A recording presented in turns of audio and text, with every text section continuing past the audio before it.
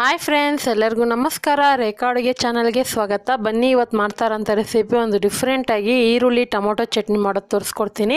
ಯಾಕಂದರೆ ಇದೆಲ್ಲ ಮನೆಯಲ್ಲಿರೋಂಥ ಇಂಗ್ರೀಡಿಯೆಂಟ್ಸು ನಿಮಗೆ ತುಂಬಾ ಈಸಿಯಾಗಿ ಇಡ್ಲಿಗೆ, ದೋಸೆಗೆ ಮತ್ತು ರೈಸ್ ಜೊತೆಗೂ ತುಂಬಾ ಚೆನ್ನಾಗಿರುತ್ತೆ ಮತ್ತು ಹೆಲ್ತ್ ಕೂಡ ಒಳ್ಳೆಯದೇ.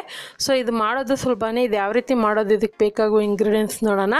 ಇಲ್ಲಿ ನಾನು ಚಿಕ್ಕ ಈರುಳ್ಳಿನ ಸುಮಾರು ಒಂದು 7ರಿಂದ 8 ತೆಗೆದಿಟ್ಕೊಂಡಿದ್ದೀನಿ. ನೀವು ನಾರ್ಮಲ್ ಈರುಳ್ಳಿ 2 ಯೂಸ್ ಮಾಡ್ಕೊಳ್ಳಿ. ಇಲ್ಲಿ 2 ಹುಳಿ ಟೊಮೊಟೊ ಕಟ್ ಮಾಡಿ ಇಟ್ಕೊಂಡಿದ್ದೀನಿ.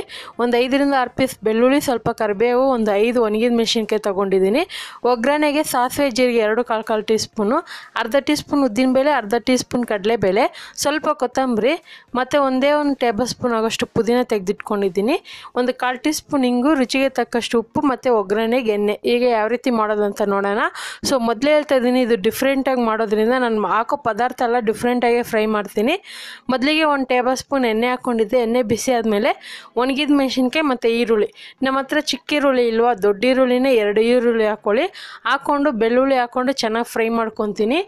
ಇದನ್ನು ಫ್ರೈ ಮಾಡೋವಾಗೇ ಸೊ ಇದ್ರ ಜೊತೆಗೆ ನಾನು ಟೊಮೊಟೊ ಸಹ ಹಾಕ್ಕೊತೀನಿ. ನೀವು ಕೇಳ್ಬೋದು, ಕಡಲೆಬೇಳೆ ಉದ್ದಿನಬೇಳೆ ಇದೆಯಲ್ವ, ಯಾವಾಗ ಹಾಕ್ತೀರಾ ಅಂತ.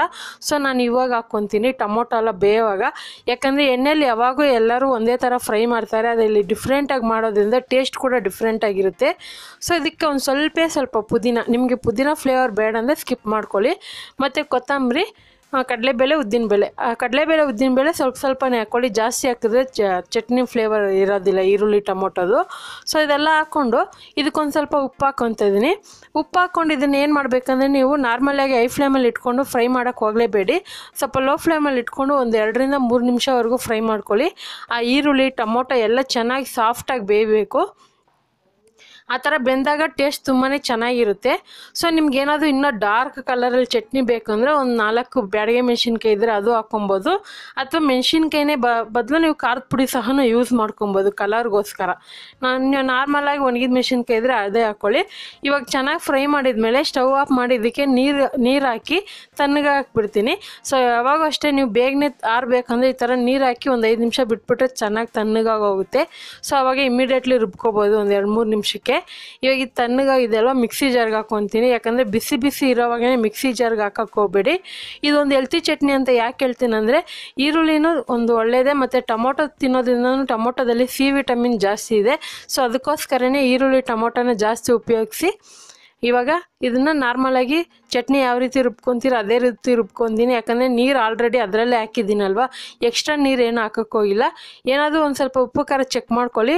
ಉಪ್ಪೇನಾದರೂ ಕಡಿಮೆ ಇದ್ದರೆ ಹಾಕ್ಕೊಳ್ಳಿ, ಖಾರ ಏನಾದರೂ ಕಡಿಮೆ ಇದ್ದರೆ ಸೊ ಬೇಕಂದರೆ ಒಣಗಿದ ಮೆಣಸಿನ್ಕಾಯಿ ಒಗ್ಗರಣೆಯಲ್ಲಿ ಸಹ ಹಾಕ್ಕೊಬೋದು.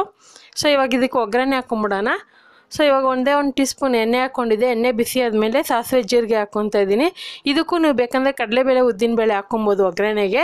ಸೊ ಹಿಂಗೆ ಹಾಕ್ಕೊತಾ ಇದ್ದೀನಿ. ಆದಷ್ಟು ಅಡುಗೆಗೆ ಹಿಂಗನ್ನ ಬಳಸಿ, ಯಾಕಂದರೆ ಅದು ಚೆನ್ನಾಗಿ ಜೀರ್ಣ ಮಾಡುತ್ತೆ. ಮತ್ತು ಇದಕ್ಕೆ ಕರ್ಬೇವು ಸೊಪ್ಪು ಹಾಕ್ಕೊಂಡು ಸ್ಟವ್ ಆಫ್ ಮಾಡ್ಕೊತೀನಿ. ಇವಾಗ ರುಬ್ಬಿರೋಂಥ ಚಟ್ನಿಗೆ ಈ ಒಗ್ಗರಣೆ ಹಾಕ್ಕೊಂಡು ಮಿಕ್ಸ್ ಮಾಡ್ಕೊತೀನಿ. ಅಷ್ಟೇ ಫ್ರೆಂಡ್ಸ್, ಈ ಒಗ್ಗರಣೆ ಹಾಕಿ ಮಿಕ್ಸ್ ಮಾಡಿದ್ಮೇಲೆ ಇದನ್ನು ನೀವು 2 ದಿವಸವರೆಗೂ ಇಟ್ಕೊಂಡು ತಿನ್ಬೋದು. ನಿಮ್ಗೇನಾದರೂ ಹುಳಿ ಫ್ಲೇವರ್ ಬೇಕಂದರೆ ಸ್ವಲ್ಪ ಹುಣಸೆಹಣ್ಣು ಸಹ ಹಾಕ್ಕೊಬೋದು. ನಾನು ಹೇಳ್ದಂಗೆ ಇದನ್ನು ನೀವು ದೋಸೆಗೆ, ಇಡ್ಲಿಗೆ, ರೈಸ್ಗೆಲ್ಲ ಸೂಪರಾಗಿರುತ್ತೆ. ಖಂಡಿತ ರೆಸಿಪಿ ಇಷ್ಟ ಆದರೆ ಟ್ರೈ ಮಾಡಿ. ಯಾವ ರೀತಿ ಬಂತು ಅಂತ ಕಮೆಂಟ್ ಮಾಡಿ, ಲೈಕ್ ಮಾಡಿ, ಶೇರ್ ಮಾಡಿ, ಸಬ್ಸ್ಕ್ರೈಬ್ ಮಾಡಿ. ಈ ವಿಡಿಯೋ ನೋಡಿದ್ದಕ್ಕಾಗಿ ಎಲ್ಲರಿಗೂ ಧನ್ಯವಾದಗಳು.